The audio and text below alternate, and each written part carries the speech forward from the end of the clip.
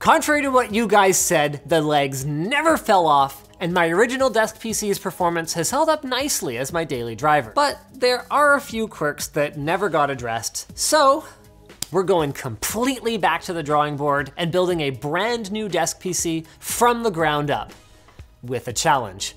We're gonna cram a complete water-cooled gaming system into the thickness of a regular desk.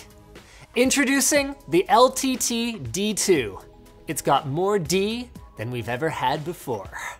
Elgato's new Wave 1 and Wave 3 USB broadcast microphones are here. Use their Wavelink app to control your Wave mic and up to 7 other audio sources and create independent mixes. We're gonna have them linked below.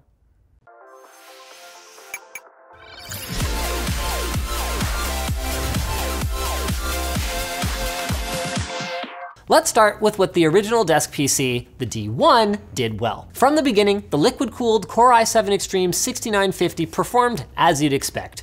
Great. Even today, if we're being honest.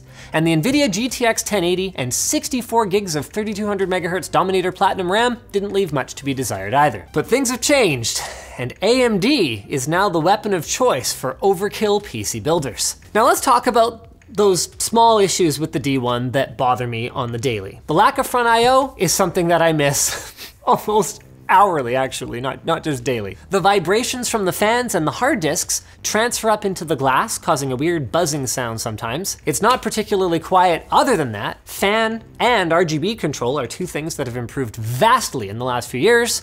And the biggest one, there is nothing more annoying and painful than scooting my chair up to the front of my desk only to have the corner jam into my leg and the armrest poke the power button.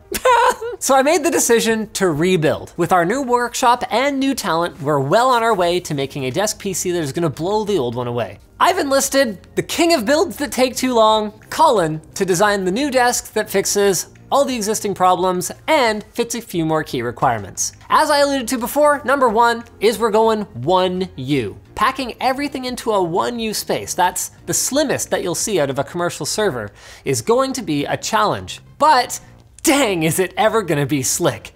1.75 inches of height is only a quarter of the current one. Number two, we're gonna hardline water cool everything this time.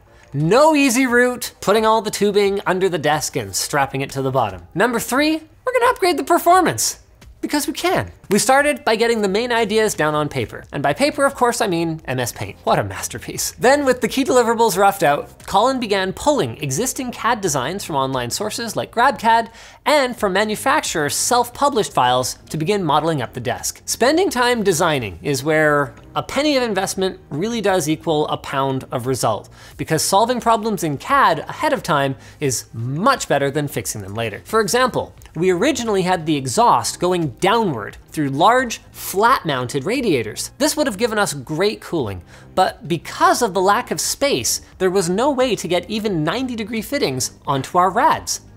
Here's another fun one.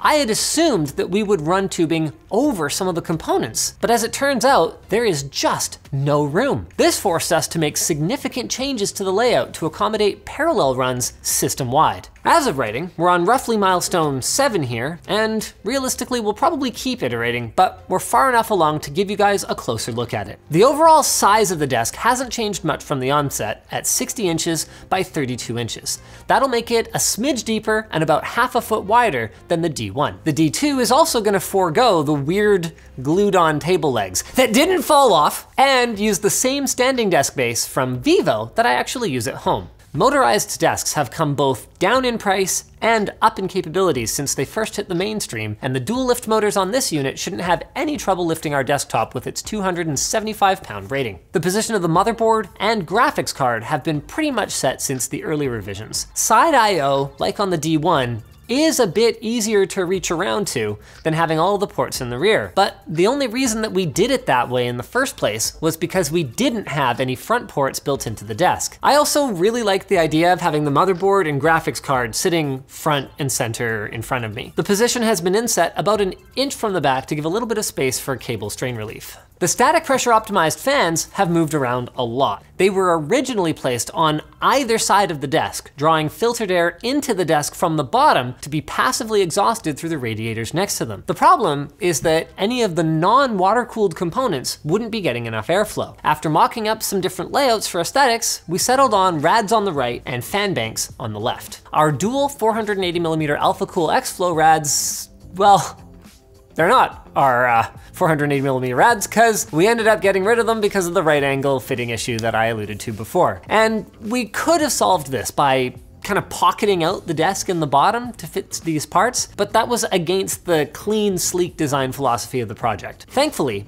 AlphaCool has an exhaustive list of radiator options, so we snagged some 3D models for 40mm thick 1U rads, and then doubled the quantity up to 4 rads to make up for the loss of cooling capacity. Pretty much every layout of these small rads was considered. Up and down, left and right, baffled, staggered, exhausting out the back, exhausting out the bottom, you name it. In the end, we added 2 more, bringing the total up to 6, with 3 double stacked banks around the perimeter of the desk, passing warm air out the right side and back. Now we're gonna know if this is gonna work by the time fabrication starts, because we've already got our rad stacking follow-up in the works, so make sure that you're subscribed so you don't miss that. Moving all the water around is gonna be handled by dual DDC pumps mated to AlphaCool 1U manifold blocks. We're honestly not huge fans of these, but they're one of the only options for fitting into this slim height. Now they are technically marketed as reservoirs, but a loop this size with all this tubing could honestly take hours to fill with a reservoir that small. So we're gonna be making our own in the shape of a 1-foot diameter LTT logo, with RGB of course. We then threw a little flow indicator between the pumps for good measure. Now we didn't wanna make any compromises on the actual PC hardware, so we're gonna be using an ASUS Zenith II Extreme,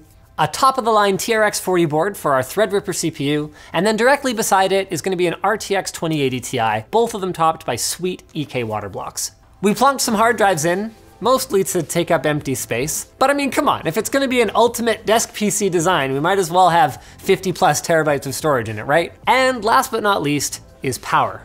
You might have noticed that there's no power supply. Thing is, 1U power supplies are incredibly loud, so including one was not an option to meet our quiet design goal. The intention right now is to use external power bricks then. We're pretty sure we're gonna need 2 of them, and then a pair of HDplex DC to DC converters mounted in the top left. Cable runs will likely go under the table, but the thing is, that's not because we couldn't have kept them all inside, but rather for aesthetics reasons. So that's the plan. In our next episode, you're gonna see us bringing all the parts together and hopefully leak testing our custom reservoir. I hope you're looking forward to it as much as I am. Private internet access won't protect your credit cards or your passwords or your identity. It's just one tool that should be part of your online security toolkit. It masks your IP and encrypts traffic to and from your devices. And when combined with other safe private browsing best practices, it can make even savvy websites think that you are some anonymous person from somewhere else. PIA offers reliable service with over 3,000 servers in more than 30 countries with no bandwidth caps, and they've got configurable encryption, an internet kill switch that prevents data from leaking if you're involuntarily disconnected, and their Mace feature, which blocks requests to known malware and tracking domains altogether. Try it out risk-free with their 30-day money-back guarantee. They've got clients for Windows, macOS, Android, iOS, and Linux, and look at that, I've got updated talking points. Apparently you can connect up to 10 devices at once. Check it out now at the link below. If you guys are looking for something else to watch, hey, it's been a while. Maybe go check out the original desk PC build. It's kind of a fun series of videos.